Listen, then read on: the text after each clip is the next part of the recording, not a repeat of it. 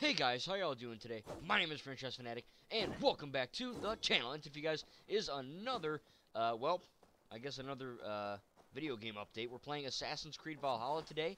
I recently got this game for Christmas. This is my first video on it. I don't know if I'm going to do a whole dedicated thing for it. If you want me to do some kind of free roam element to this, just tell me in the comments. But this is basically me just playing this game for a reason, because I have two games to talk about today. Sadly, not Lego Star Wars. We're going to be talking about Hogwarts Legacy and a new Star Wars game that is not Lego. So Hogwarts Legacy was a big, massive open-world Harry Potter game set in the Wizarding World, canon to the films, that was going to release this year. However, Portkey Games has officially declared today, and I'll try to put their tweet, if I can remember, that essentially Hogwarts Legacy is delayed officially until 2022, which is friggin' terrible news for us. You know, a lot of people go, oh, it's horrible, and it's bad because I really wanted to play it. But the good news is that when you think about it, a delayed game is eventually good. A rushed game is forever bad. However, that's not the freaking case anymore, because Cyberpunk 2077 got delayed, what, like 100 times or whatever? And it's a complete garbage fire, so it's, you know, I used to think that. I used to go, oh, you know, delaying games is good. But no, not the case.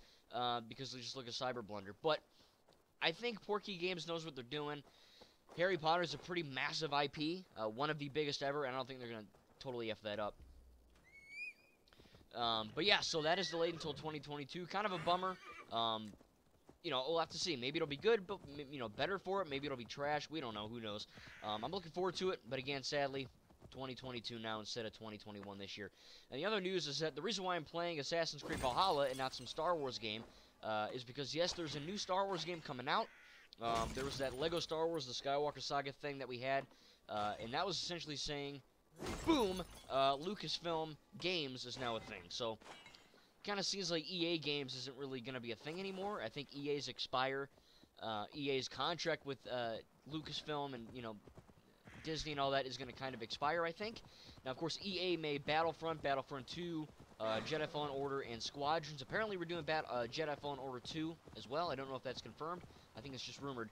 But essentially, this new Star Wars game, we don't know the title yet. It's just called Star Wars.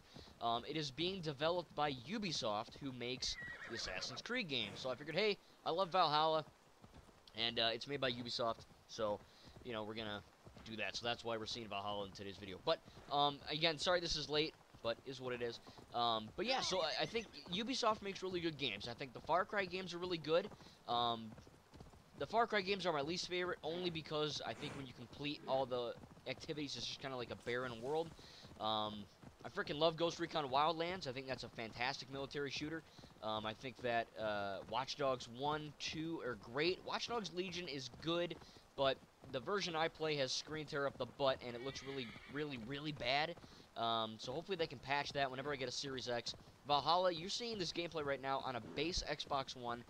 This is probably the most polished game of 2020, of last year. No screen tear, as you can see. No screen tear at all. I haven't had a crash. I'm like 52 hours in. No crashes. This game is effing amazing. It's one of the best games I've ever played. It's fantastic. And, you know, I love all the Assassin's Creed games. So Ubisoft is a good, and of course Rayman Raving Rabbids, but Ubisoft does a good job with, I think, making games for the most part. They can be a little scummy at times with their business models and all that, but I think that they do make quality games. And I think Star Wars and Lucasfilm is right to go with, you know, I think they're making the good choice going to EA. Or, not EA, going to, you know, Ubisoft to make a Star Wars game. I think it's really good. So we'll have to see what happens. Again, it is apparently an open world title, again, made by Ubisoft, just titled Star Wars at the moment. But again, that's basically it. So again, I can't talk. I was going to say Wizarding. Hogwarts Legacy is delayed until 2022, and Ubisoft is making a brand new Star Wars open world title, presumably for PS5, Xbox Series X, PC, I'd imagine. I don't think it's going to come to Xbox One and PS4. I could be wrong. Who knows? Whenever we do get more Lego Star Wars, the Skywalker Saga news, I will update you guys on that. There's rumors that that game's going to get delayed. I don't think so. I know UK is going through a lockdown, and we got the whole vaccine, the whole crap. You know, it's just it's a shite show. But hopefully, we get official news soon. Because again, if the game's coming out in spring, I mean, we gotta have a freaking, you know, I mean, it's January 13th.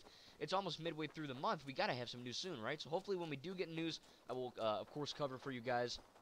I can't wait for that game. It's going to be effing amazing.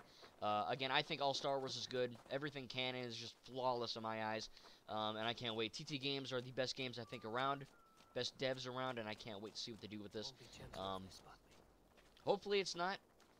hopefully it's not, you know, delayed. We'll have to find out and see. But again, guys, hopefully you enjoyed this little video of me playing Assassin's Creed Valhalla. I think it's a great game. If you want me to just kind of F around and just kind of show you my stats and just kind of do random stuff, tell me in the comments, because I'll gladly do it. I might not do story content, because I'm kind of midway through the campaign. I'll just kind of do, like, open world activities and all that. But again, tell me in the comments. Again, what do you think about Hogwarts Legacy getting delayed and a new Star Wars game made by Ubisoft? You think that's a good idea or bad idea? Thank you, guys, and we'll see you in the next video. Bye!